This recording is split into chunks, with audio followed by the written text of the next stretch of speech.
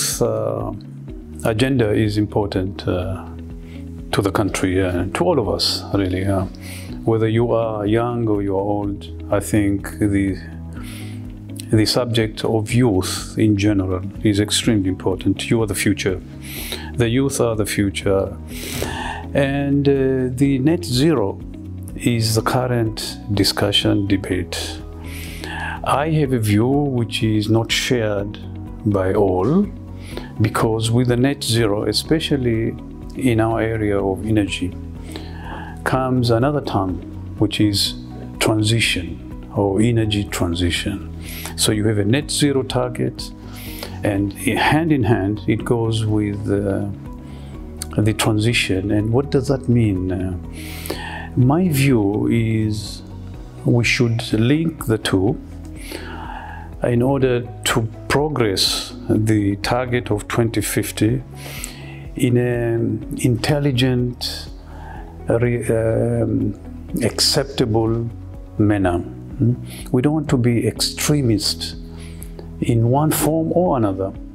And that, I mean, I don't want people really to say, let's stop the consumption or the usage of fossil fuel, like others are calling for. Stop now.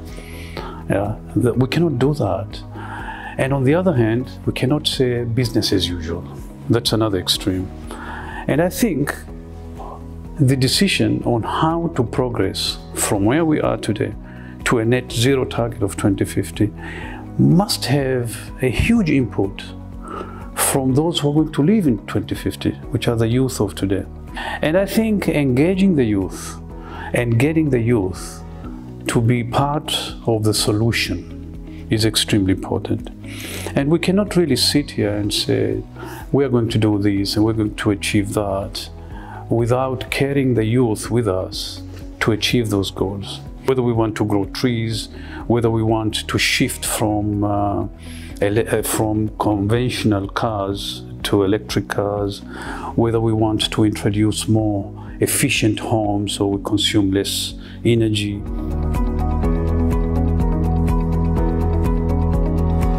In my personal, as an individual, as an Omani, not as an official or a spokesperson for the government, this is my personal view. I think we need to change a little bit. Oman, unfortunately, we're becoming more and more consumer society and less as a producing society, yes. I think if I have one advice to our young, to my sons, to my grandsons, and everybody in between, can we try to move away from consumer thinking? It's not easy, but I think we need to move away from this consumer mentality. We need to make these producing projects more glamorous, so our young people will be associated with. And my message to all the young, can we start thinking on how can we produce more? You know? In one form or another, we have agriculture, we have fisheries, we have manufacturing, we have a lot of things that we can do with our hands, with our brains, and we don't have to produce as in a production line. I think all of us, we should be positive to the youth, and the youth should be positive to the government and to the. By the way, we don't have any other alternative. We have only one Oman.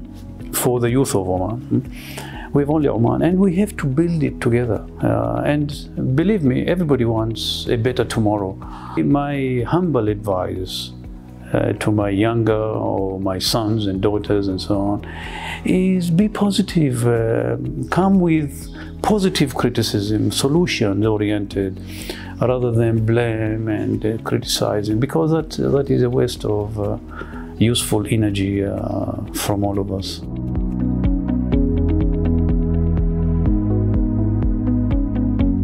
My only recommendation would be stay up to date with latest development in the industry.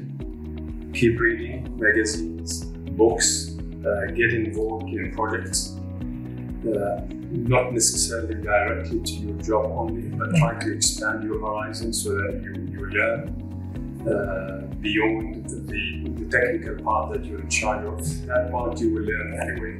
If you are to excel in your career, even though it feels like you are getting a little bit too far from where your career is, that you start broadening your horizon, broadening your understanding.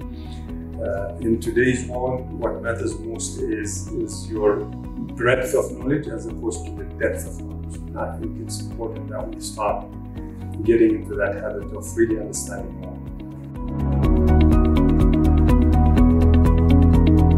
Deliver to the best of your ability,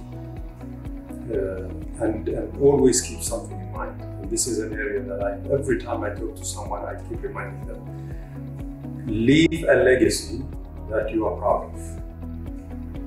The papers you write, the minutes of meeting that are written where your name is mentioned, they are historical records. You never know when that document will be opened and who will read it. Don't underestimate any task. You don't always get to work on things that you love. Sometimes you'll be asked to do things that are probably of little interest to you. You think it is outside your area of experience and what have you. And sometimes you think you can do much better than that little task. My advice is take it, spend just as much energy completing that particular task and giving it your best shot as you do with any task that you think is exciting and it excels your career. You never know what shapes up your career at the end. As we grow in our career, most likely, we will end up doing a job that has not been created yet.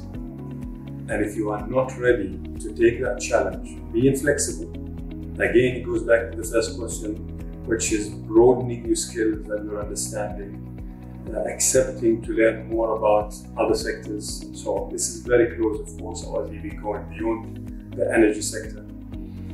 I think the advice I would give is be flexible, adaptable, understand the world where it's going, accept to learn new skills. Many of us seem to sort of anchor on a single skill. I'm a petroleum engineer and I want to stay a petroleum engineer.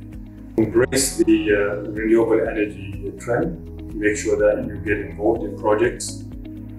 Put your hands up every time there is an opportunity. Load yourself if you have to in your spare time, either reading or contributing to projects and so on. And I think with that you will probably find yourself ready if there is an opportunity in the future to take it on and accept it.